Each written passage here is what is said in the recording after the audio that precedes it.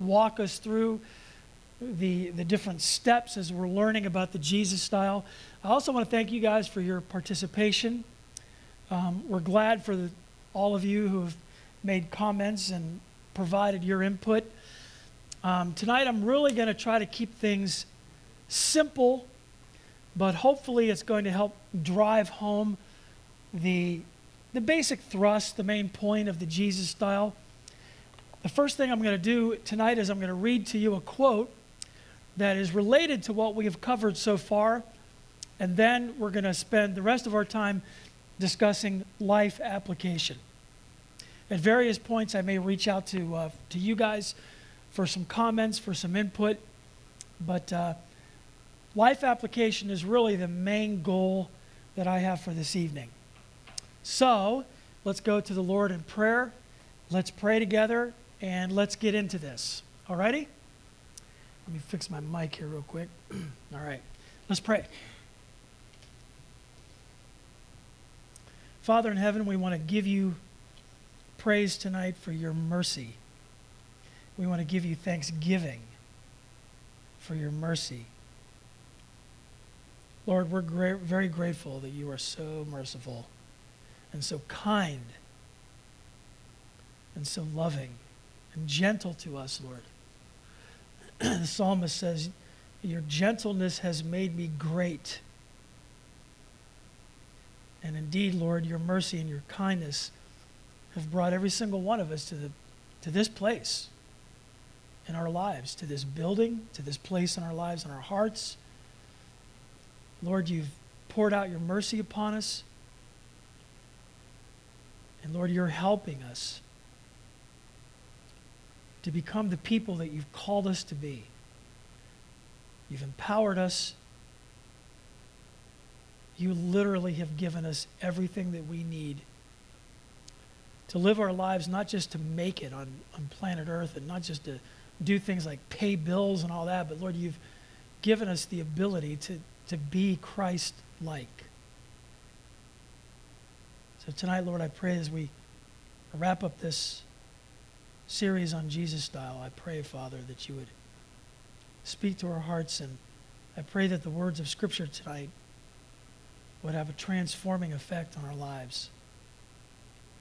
As you bring this session to a close, Lord, I just want to ask that you would please make whatever necessary changes there needs to be in our hearts, God. God, we thank you so much for your Holy Spirit abiding within us and empowering us each and every day. In Jesus' name we pray. Amen. Amen. Well, during our last session, when I was listening to Pastor Byron, I was reminded about a book that I read many years ago called The School of Christ, written by a man named T. Austin Sparks. That's his name. Great book. He was alive from the late 1800s to about 1971. And I read through the book numerous times. And a lot of the material is very similar to what we've covered in the Jesus style. And there's one section in the School of Christ called the otherness of Christ.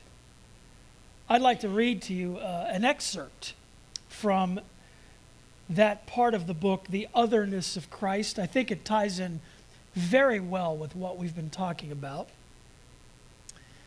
Talking about how the disciples of Jesus, as they were in the School of Christ, found how altogether different Jesus was from them. This was something that they had to learn. And here's what T. Austin Sparks said about this. I do not think that it came to them at the first moment. It was as they went on that they found themselves again and again clashing with the thoughts of Jesus, clashing with his mind and his ways. They would urge him to take a certain course, to do certain things, to go to certain places. they would seek to bring to bear upon him their own judgments and their own feelings and their own ideas. But he would have none of it. At the marriage feast in Cana of Galilee, his own mother, with an idea, said, "They have no wine." His reply was, "Woman, what have I to do with thee? My hour is not yet come." Thus, throughout their lives, they sought to impinge upon him with their mentality. All the time, he was putting them back and showing them how different were his thoughts, his ways, his ideas, his judgments, altogether different. In the end, I expect they despaired. He might well have despaired of them had he not known that this was exactly what he was doing in them. Catch that, and you've got something helpful. Lord, why is it that I am always caught out, always making a blunder? Somehow or other, I always say and do the wrong thing. I'm always on the wrong side. Somehow I never seem to come right in line with you, and I despair of ever being right. And the Lord says, I am teaching you. That is all. Deliberately, quite deliberately. That is exactly what I'm bringing you to see. This ordinary mind of man is at its best, is another mind. This will of man at best is another will. You never do know what lies behind your motives until the Holy Ghost cleaves right down to the depths of your being and shows you. You may put your feelings and desires into the most devout terms. You may, like Peter, react to a divine suggestion. If I wash thee not, thou hast no part with me, Jesus said. Peter responded with, not my feet only, but also my hands and my head. But it is only self coming up again, a blessing for me. I want the blessing. And so miss the whole point the master is trying to teach. Remember when Peter did that? When Jesus tried to wash his feet? This self comes up in the most spiritual way. Self comes up for spiritual blessing. We do not know what lies behind. We have to come into a very severe school of the Spirit, which eventuates in our coming to discover that our best intentions are defiled. Our purest motives are unclean before His eyes. Things that we intended to be for God, somewhere at their spring is self. We cannot produce from this nature anything acceptable to God. All that can ever come to God is in Christ alone, not in us. It never will in this life be in us as ours. It will always be the difference between Christ and ourselves. Though He be resident within us, He and He only is the object of the divine good pleasure and satisfaction. And the one basic lesson you and I have to learn in this life under the Holy Spirit's tuition and revelation and discipline is that He is other than we are. And that otherness is indeed an utter thing. This is one of the hard lessons. So in other words, everything that there is that's good in us is everything that He's created. Think about it. Even our very existence, we are created in the image of God, right? But the reason when God got done creating everything, the reason He said it is all good is because He made it.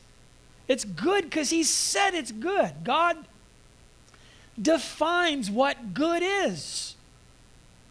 So everything that's good comes from God. So everything that we can do that's good is because God has given us the ability to do it. And we're always learning how different He is than we are. It's a constant, lifelong lesson.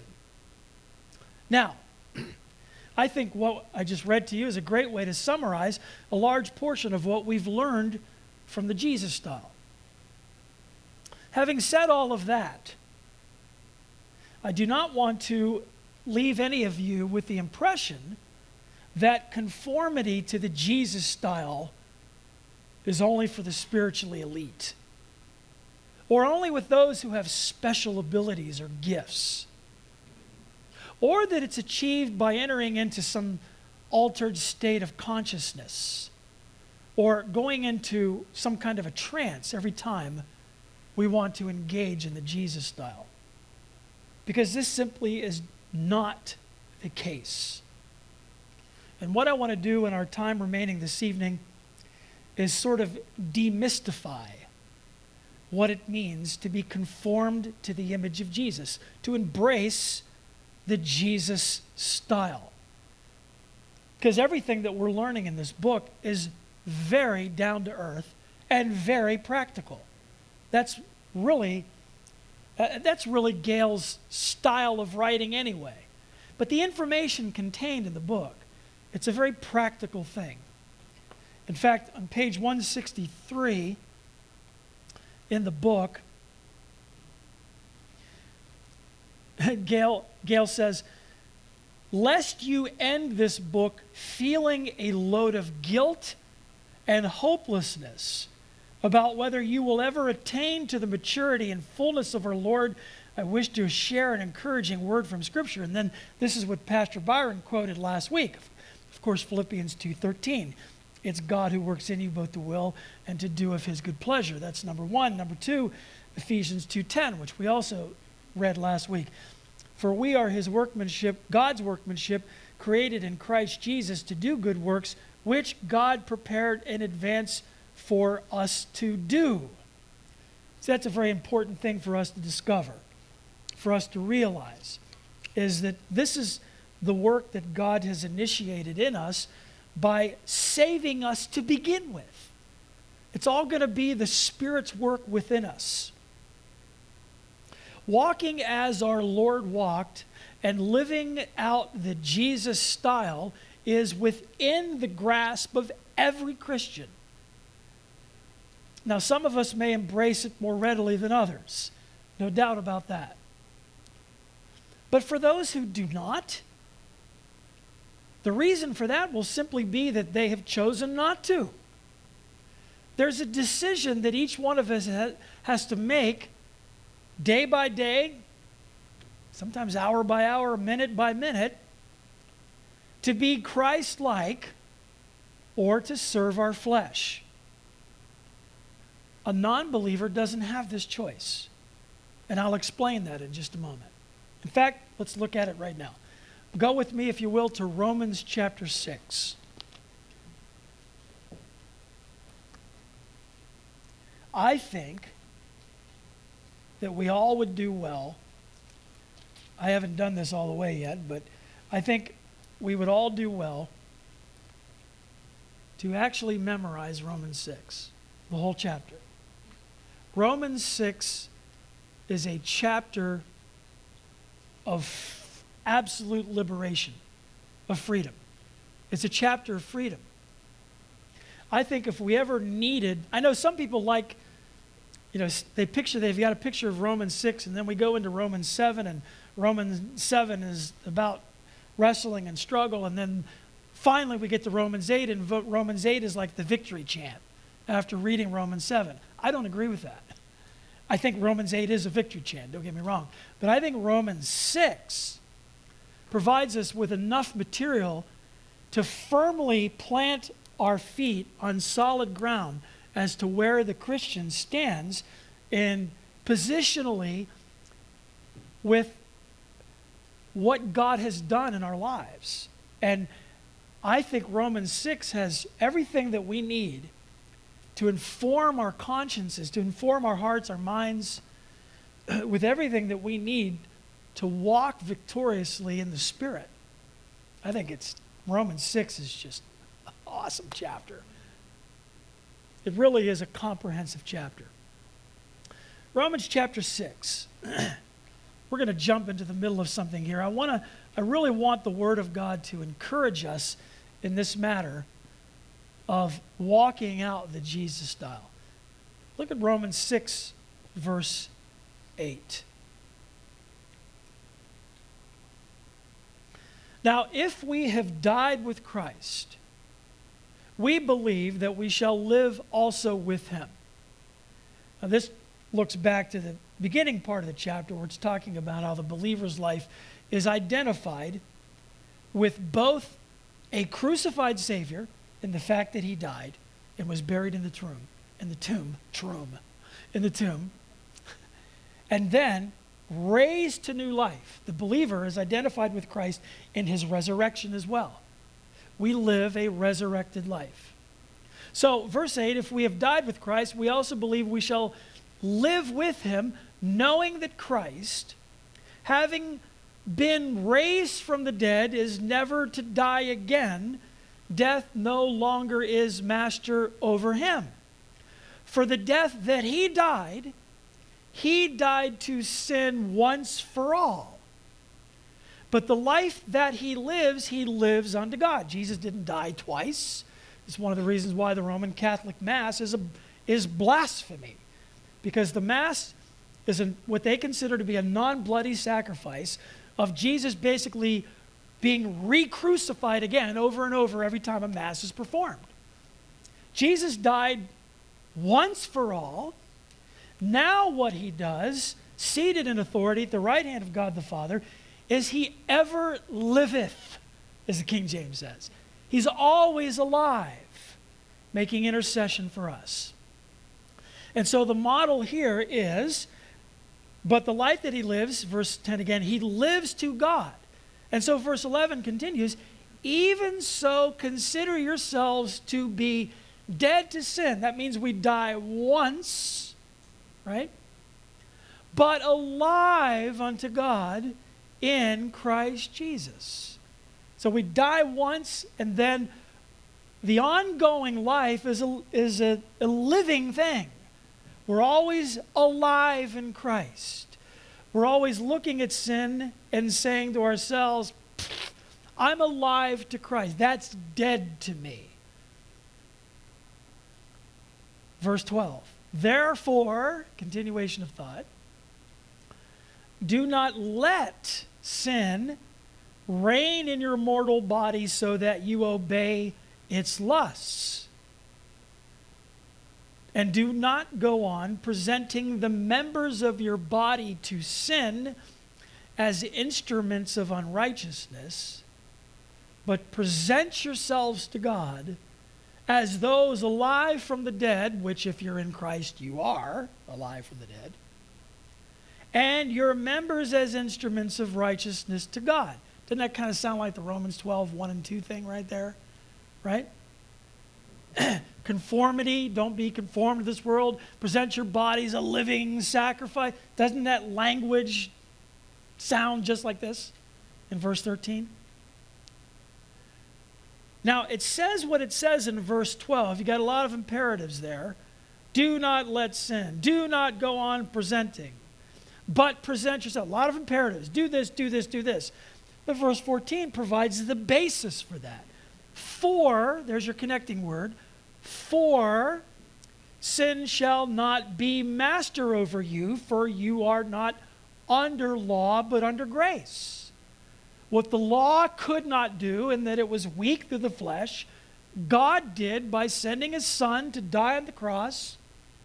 And now that we are under grace, sin has no master over you, no mastery over you. You can overcome sin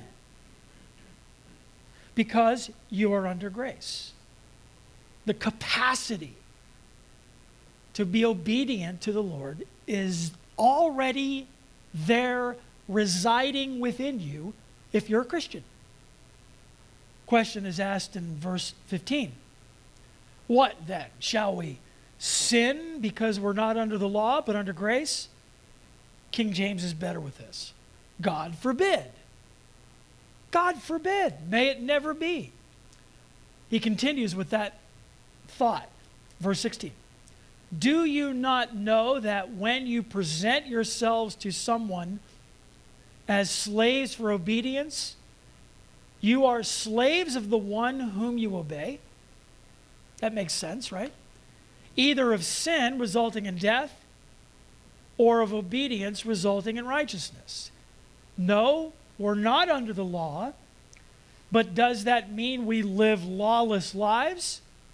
The answer is no. Cannot be that, because we've been freed from the law of sin and death. So it cannot be that now we get to turn around and say, oh, well, we're not under the law. That means we don't have to worry about subjecting ourselves to things like don't do this and don't do that. No, the fact of the matter is there is now a new enablement, an empowerment that's been given to us where the law is no longer a threat to us. When the Bible says thou shalt not murder, that doesn't bring condemnation to us. We say, well, of course not. I'm walking. I'm in the Spirit now. I'm alive to God. Why would I want to murder? Why would I want to lie?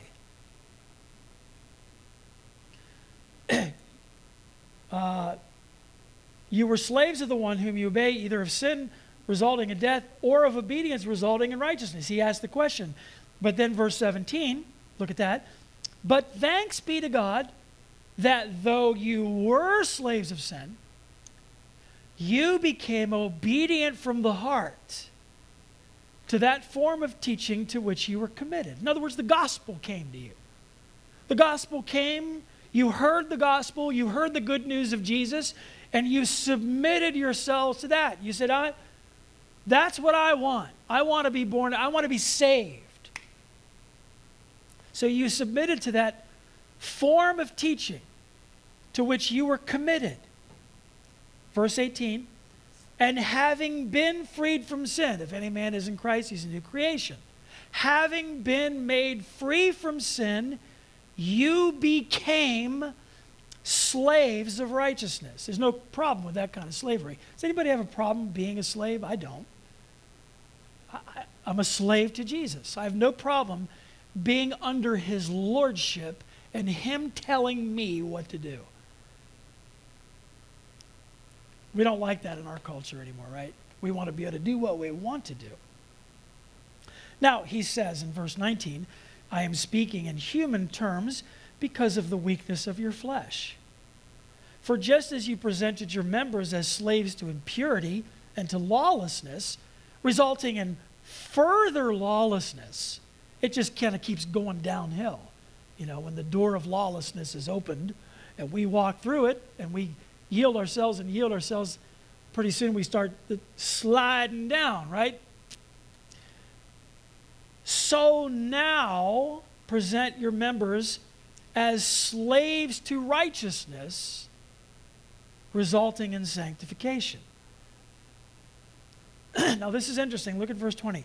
For, connecting word there, for when you were slaves of sin, you were free in regard to righteousness. Now this is a very interesting verse there. For when you were slaves of sin. In other words, he's talking about your former state, your unregenerate state. You were not at all under the influence of righteousness. You were entirely devoted to sin. What this is saying is when you were in that condition, you had no native goodness. This is very, very important. It was not within our grasp when we were not believers because it was contrary to our essential nature. That's one of the reasons why we have to be very careful when we throw around the phrase free will. We have to qualify what we mean by that. Because man's will, when they are not a believer, man's will is enslaved to the nature that controls him. He's not free in the truest sense of that word. A non-believer is not free to obey God. A person who receives Christ, who can receive Christ, they can only receive Christ because God has enabled them to make that choice. Jesus said, no man can even come to me unless the Father who sent me draws him. All of that comes from God. So we have to be very careful about that term free will. You guys have heard me talk about that quite a bit. But I bring this up just to simply point out that as non-believers, we didn't have that freedom that we now have as Christians to obey God. Now we do. Now the freedom is ours. The ability is there. Verse 21, read the rest of it here. Therefore, what benefit were you then deriving from the things which you are now ashamed? For the outcome of those things is death. But now, having been made freed from sin. I remember when we were going through Romans, I had a whole 10 paragraphs on just that phrase, having been made free from sin. And enslaved to God, you derive your benefit resulting in sanctification, and the outcome, eternal life. Now we do have the freedom to obey. The ability is given.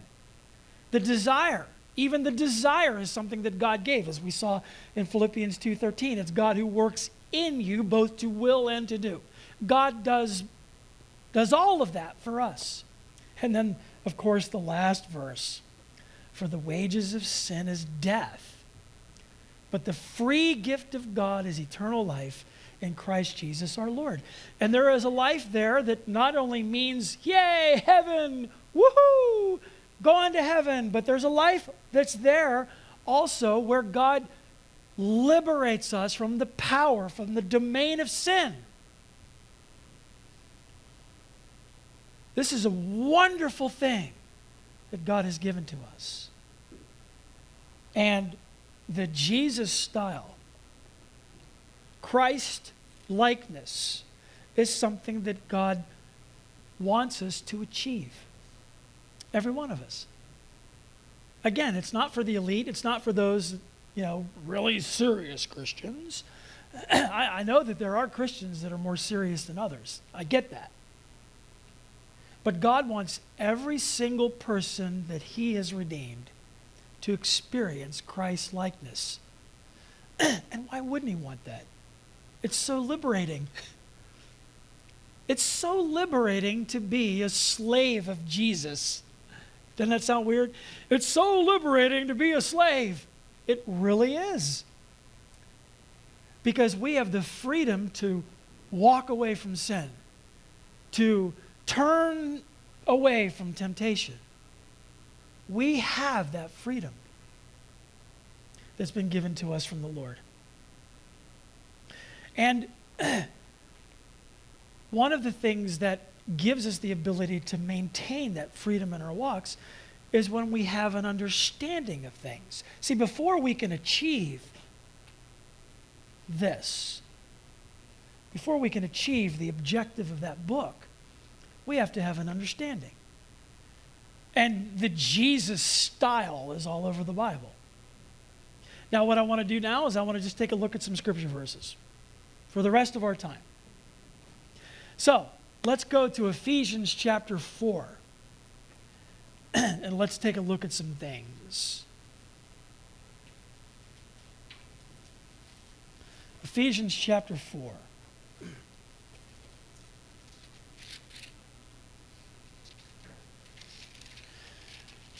So the Spirit's work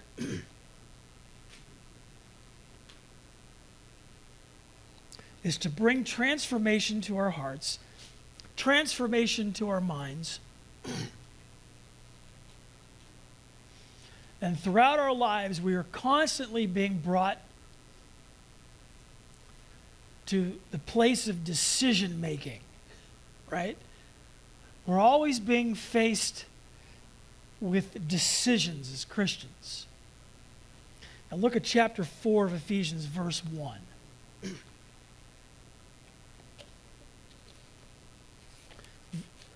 Here's what it says.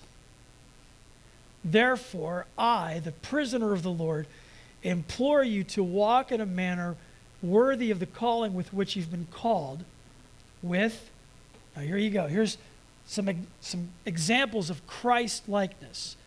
With all humility and gentleness, with patience, showing tolerance for one another in love, being diligent to preserve the unity of the Spirit in the bond of peace.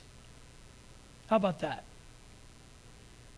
Or jump down to verse 17.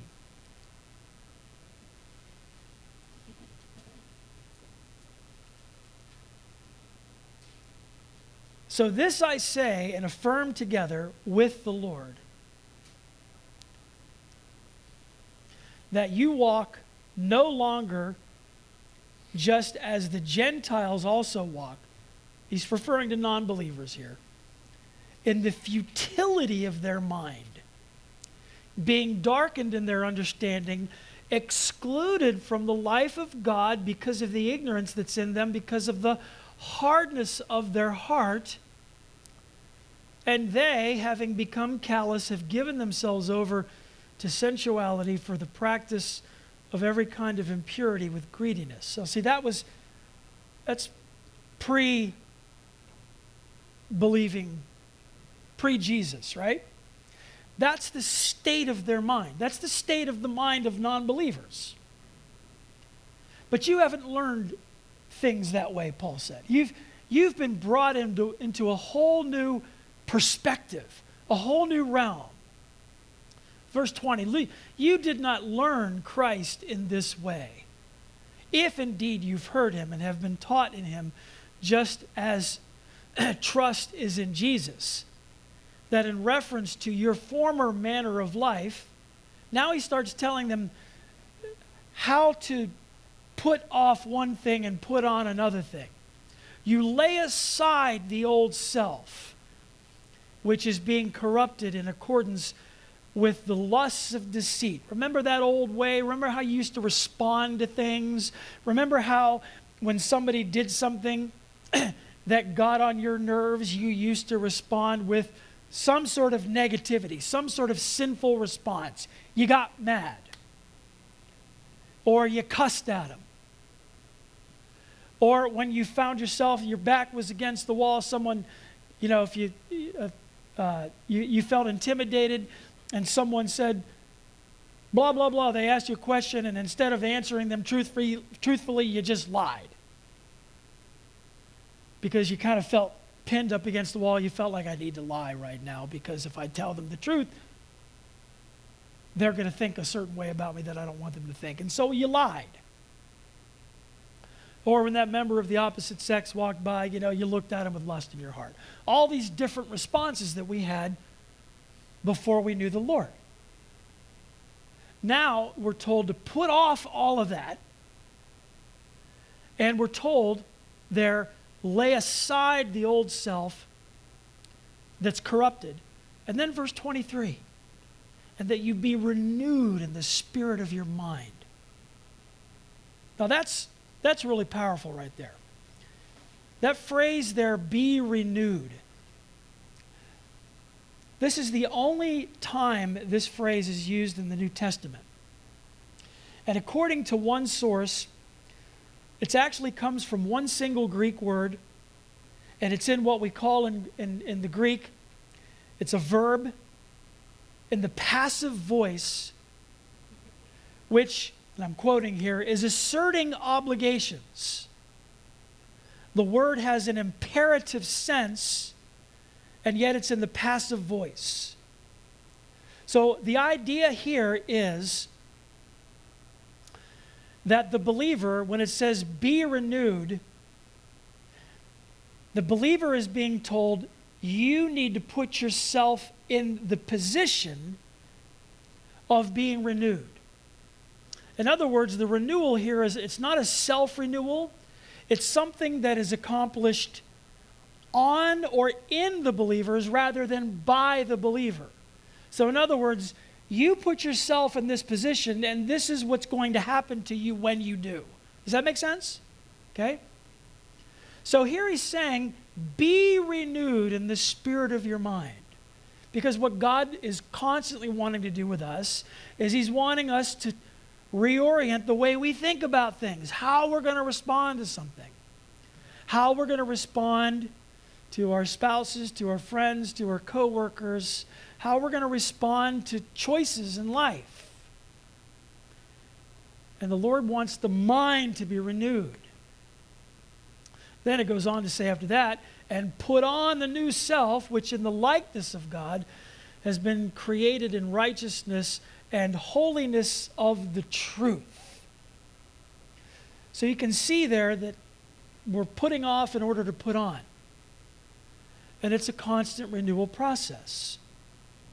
And God is the one that does the renewing. The Spirit's power comes upon us and gives us the ability to accomplish this. So regardless of whatever old vices there are, old, weird, sometimes, personality quirks that are sinful quirks. Some people say, I just have a predisposition to being the kind of person that worries all the time. Well, worrying is a sin. That may be your predisposition. You may be wired in that way, but the Lord wants to undo that. It's not enough to say, it's just the proneness that I have to be a constant worrywart. Well, God wants to change that. It's just I've always been the type of person that just loses my temper real quickly. Well, the Lord wants to change that.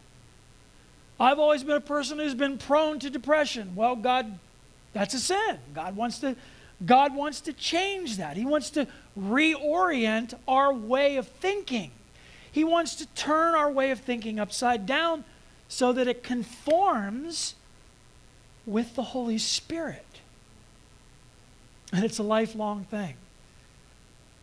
That's why, going back to the quote I read to you from T. Austin Sparks, the otherness of Jesus, that's what was always tripping the disciples up.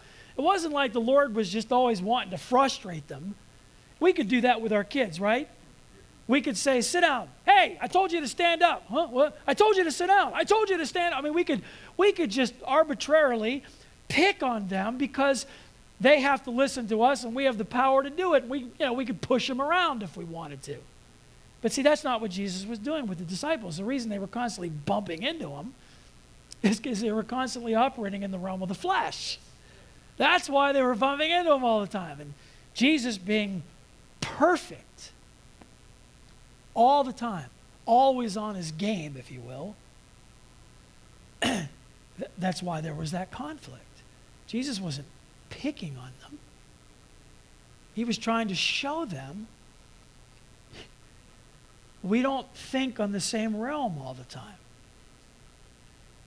Now, they had their spiritual moments, but they also had their moment. And think about this. Sometimes they were even thinking of applying a scripture one way, and Jesus was saying, that's not the way that's applied.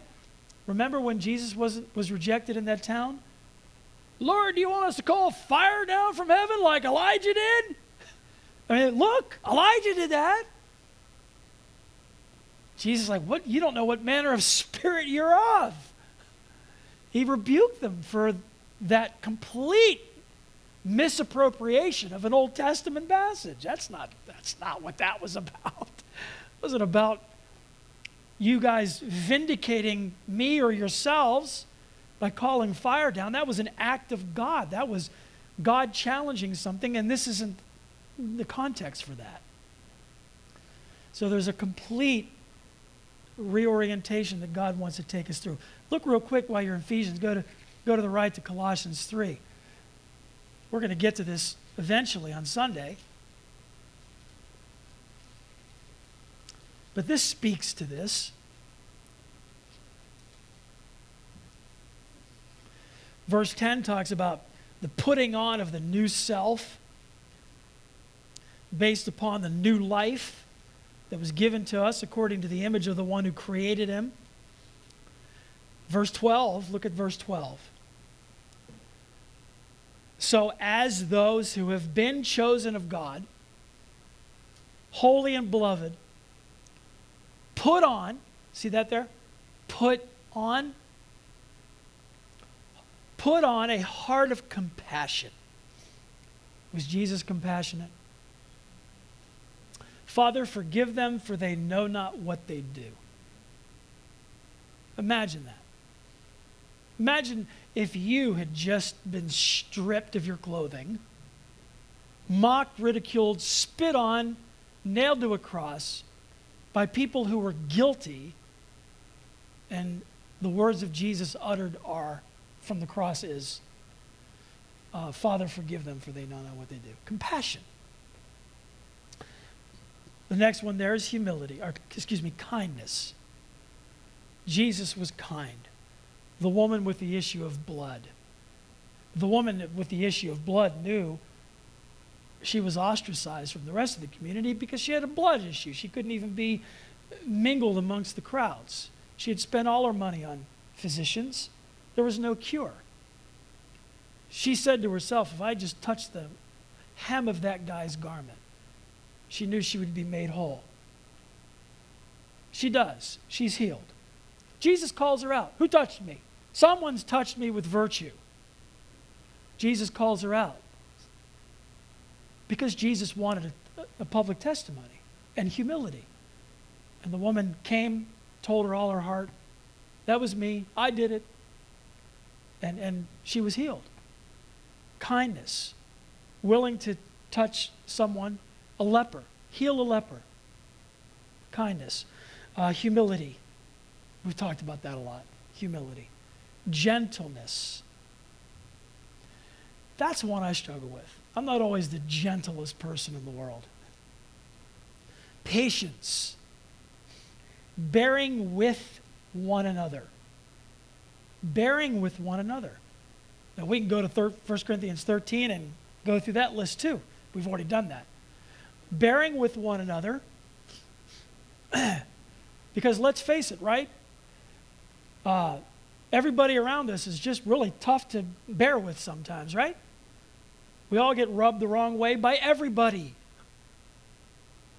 Forgiving one another. That's a big one, right?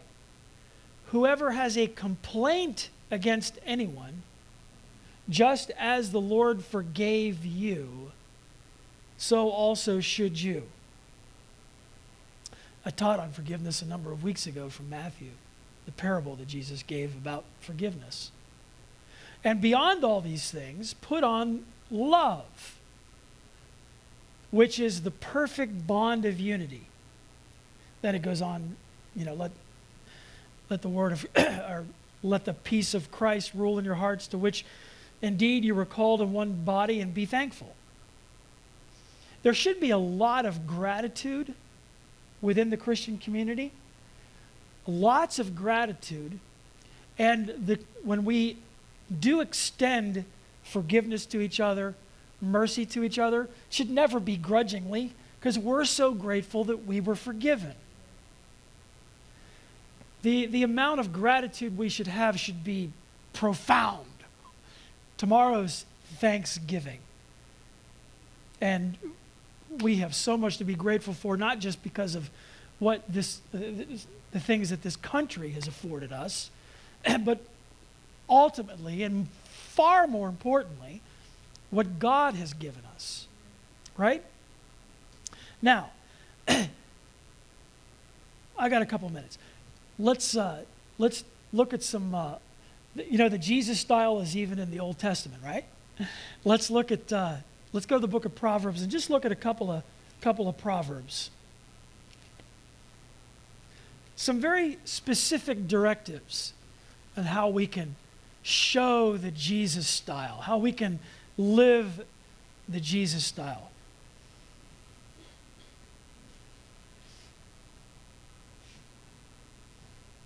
And then we'll close up. Maybe I'll get a little feedback from you guys, or if there's any questions. I wanted to point out, and I was reading in my devotional time a few days ago, maybe a week ago, and I ran across this verse, and I thought that's a good one for what we're talking about on Wednesdays. Look at verse 1. Proverbs 15. Did I say 15? If I didn't, I'm sorry. Yes, verse 1.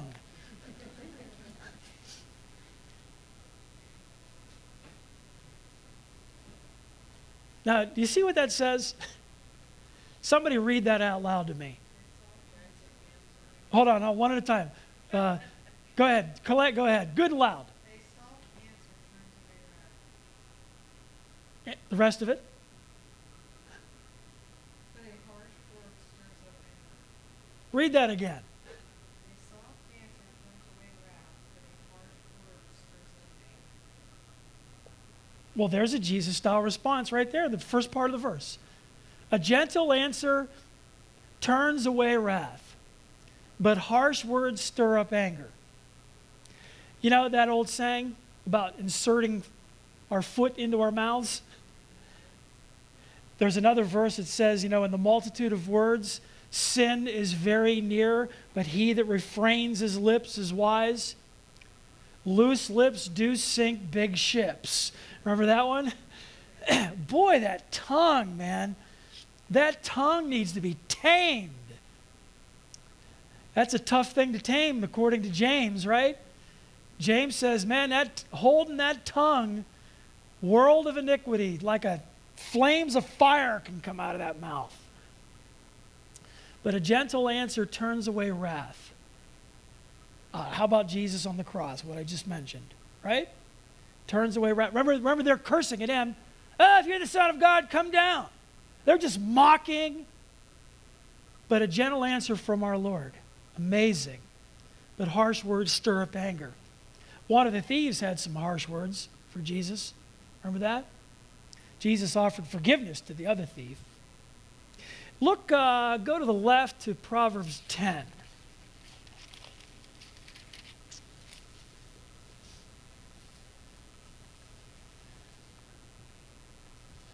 Let's see. I'm looking for a volunteer. Up. John Davis just raised his hand. Thank you, John. I saw your finger go up in your lap. John, read verse 12. Good and loud.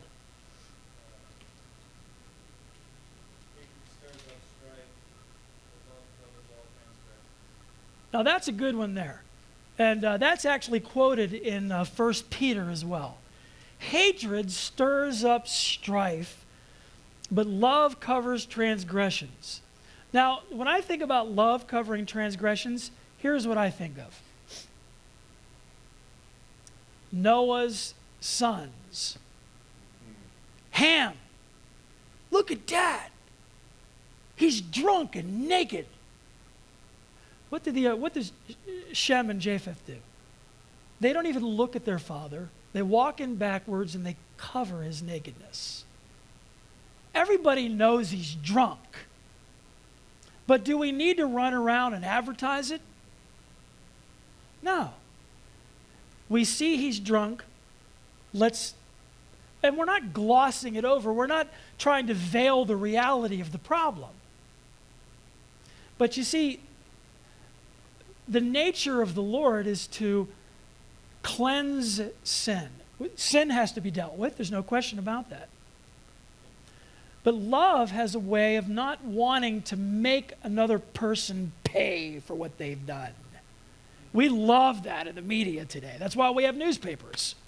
I mean, newspapers is all about exploitation of transgression.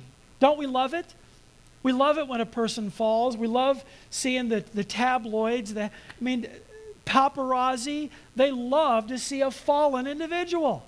They get paid good money to take a picture of some guy who snuck into a hotel room with a prostitute.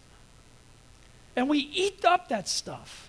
And we talk about, oh yeah, can you believe they did that? Oh man, that was bad. Boy, that was bad. Figures, liberals, you know.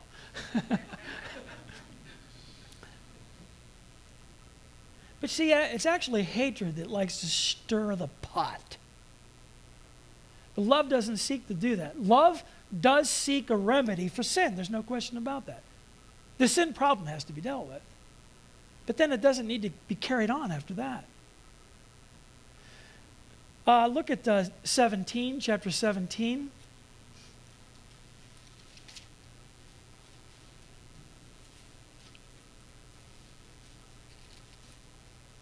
Yes, Katie, you can read verse 17, chapter 17, verse 9. Go ahead. Good and loud.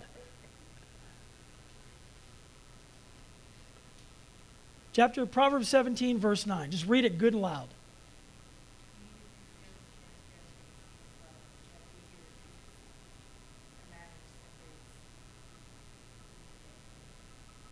There you go.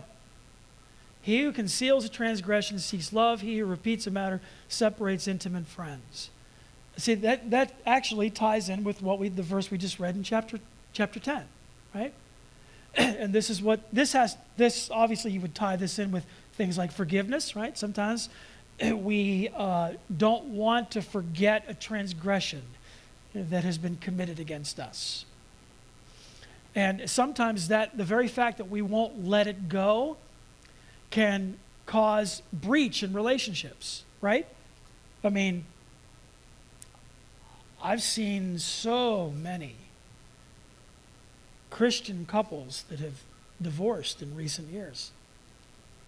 Not because there was adultery, not because there was some legitimate reason, but because they just couldn't get along.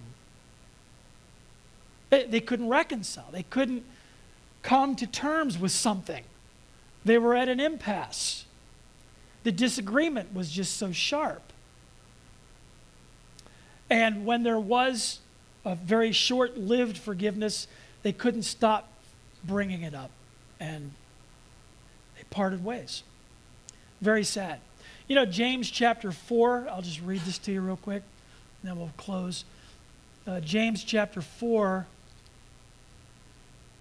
verse 1. You guys know this one. What is the source of quarrels and conflicts among you? Is not the source your pleasures that wage war in your members? I was going to take us to Matthew 20 when the disciples were fighting over who. Remember when James and John asked if they could sit at the right and left hand of Jesus on his throne? And Jesus said, well, you know, that's not for me to give, that's for the Father. And then the other disciples heard the position, you know, what James and John were vying for, trying to get from the Lord. And they got all indignant about the fact that they wanted that place. They were fighting over who was going to be greatest in the kingdom. I mean, obviously, these disciples who were with Jesus every day really missed so much of what Jesus was trying to live out in front of them. And quarreling and bickering over who was going to get the upper hand. And that's what a lot of these rights movements in our culture are all about. Feminism, that's what it's all about. The type of feminism that's promoted in our culture, that has been promoted in our culture for decades, is about ascendancy. It's about who's going to get to call the shots. I know we like to think that it's equality, but it transcends the barriers of equality. It goes beyond that. The LGBT community doesn't just want equality. They want to dictate what the terms are. They want to call the shots. And so the Lord calls us to humility, servanthood, and accepting what our place is. That's a big thing, right? Accepting the role that God has us in. Let's hear some comments or questions. In fact, at the very end of the book and the study guide, there's a little series of questions here.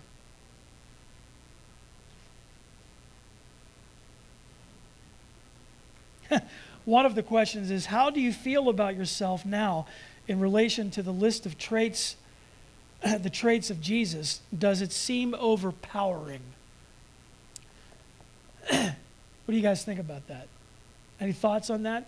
I mean, go ahead. It's not overpowering. In fact, in sitting here just thinking about it and having taught it and gone through it for myself, if we're honest with ourselves, we already know the Jesus style. Mm-hmm. We already know it. It's what goes back to what you were saying at the very beginning of tonight's lesson, is the practical application of it, Right. putting it into effect. So we already know the Jesus style. We know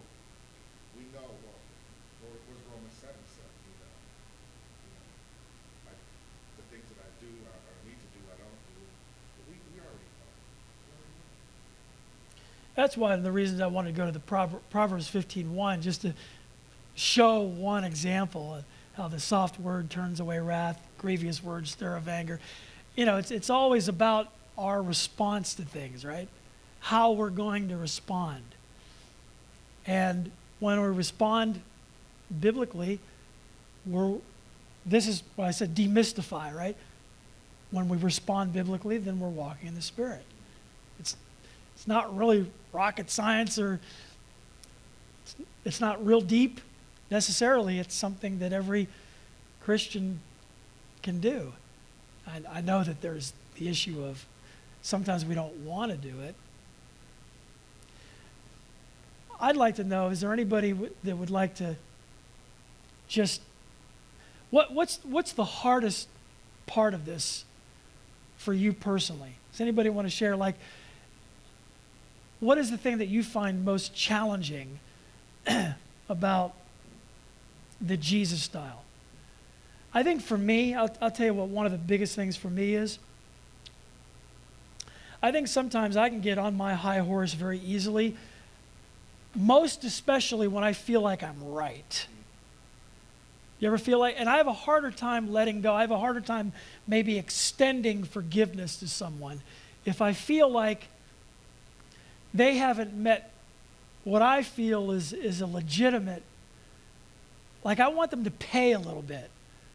I want them to grovel a little bit. I want them to feel as badly about what I think they've done to me as I feel like they've done. I want it to be a kind of an equal thing. Has anybody else ever?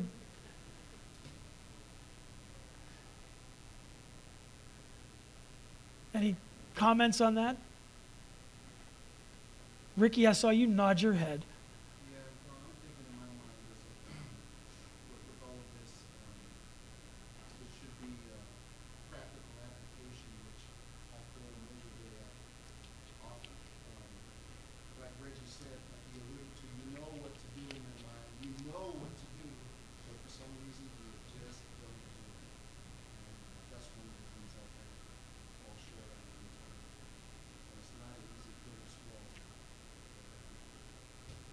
It's something I have to work on, more practical application. Now, here's another thing. I think that it's quite possible, even probable, that sometimes Christians genuinely don't know. And one of the reasons they don't know is they don't read the Bible enough to understand what's expected. I think that's pretty realistic, right? I've heard, especially during this election cycle that we just went through, we've heard a lot about things like hate,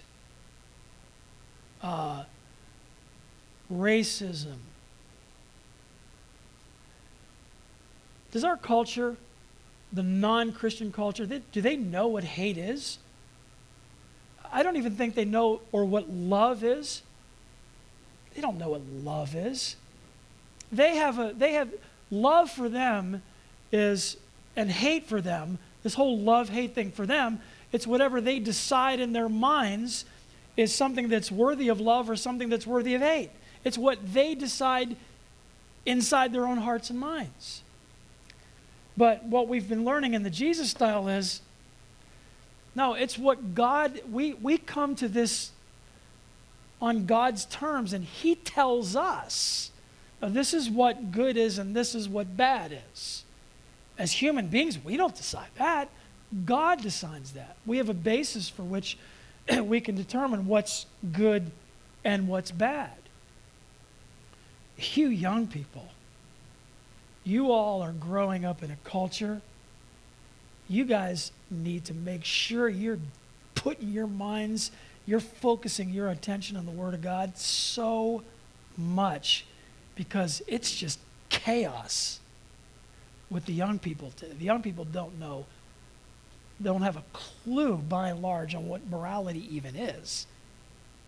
I mean, the generation since 1974 has grown up thinking that it's okay to murder a baby in the womb as long as it's your civil right. as long as it's your legal right, that's okay. I mean, you grow up with that year after year after year after year, and it becomes ingrained in the culture. Suddenly, the worldview, the whole perspective of the culture is moving in one direction, and you're sitting there as a Christian going, whoa, man, I am really swimming against the tide. And we are. We always are. All right. Any other thoughts, comments before we close? Yes. We're talking about forgiveness. And I remember reading something in Calvary Chapel magazine a few months ago that suggested praying for the ability to forgive. That's very good. Very good point. Sometimes it's not in my heart to want to forgive. And I pray, Lord, help me forgive. Give me, that's a very good point. Give me the ability to forgive. I mean, let's face it, sometimes bitterness, the veins of bitterness run deep. And sometimes we just don't want to let it go. And so, thank you for sharing that. It's exactly right. Anybody else?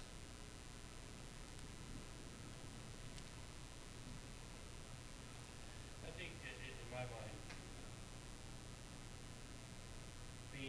doing what Jesus did seems unattainable. Right. Obviously, it's only through the Spirit within you to do that. But I think more along the lines of the one another principles, to love each other. Mm-hmm. And to strive to do as Jesus did. Whether it's forgiving one another, not judging one another, trying not to be a stumbling block to one another. Exactly. Amen. All of it is kind of laid in the Romans here. Exactly. Exactly. Anyone else before we wind things down? Okay. Reggie, why don't you close us out? Amen. Let me close with this. What we've learned about all of this, Jesus wasn't just an example, but he kept pointing to it and telling us how we can obtain it. Grace and peace be multiplied to you in the knowledge of God and of Jesus Christ our Lord, as his divine power has given us all things that pertain to life and godliness through the knowledge of him who called us by glory and virtue, by which have been given to us exceedingly great and precious promises, that through these you may be partakers of the divine nature, having escaped the corruption that is in the world through lust. Mm. He not only showed us, but he was constantly being pointed to throughout his word. Father God, thank you, Lord, for your word, Lord. Thank you, Yes. Lord, that you continue to teach us. You've given us everything that we need, Lord, to live the Jesus style. You've made it possible, Lord. This is not something that's outside of our ability, Lord. It's there. We have it. We know it. It's just putting it into practice. And so, Lord, that is our prayer tonight, Lord, that you would help us, Lord, to live the Jesus style, to be the men and women you've called us to be, in the way you've called us to be. Father, we ask your blessing. We thank you for this night. We thank you for your word. We ask you to help us continue to grow in wisdom and knowledge. In Jesus' name, amen. Amen. Hey, you guys have a blessed Thanksgiving. Have a wonderful day tomorrow. God bless you guys. Amen.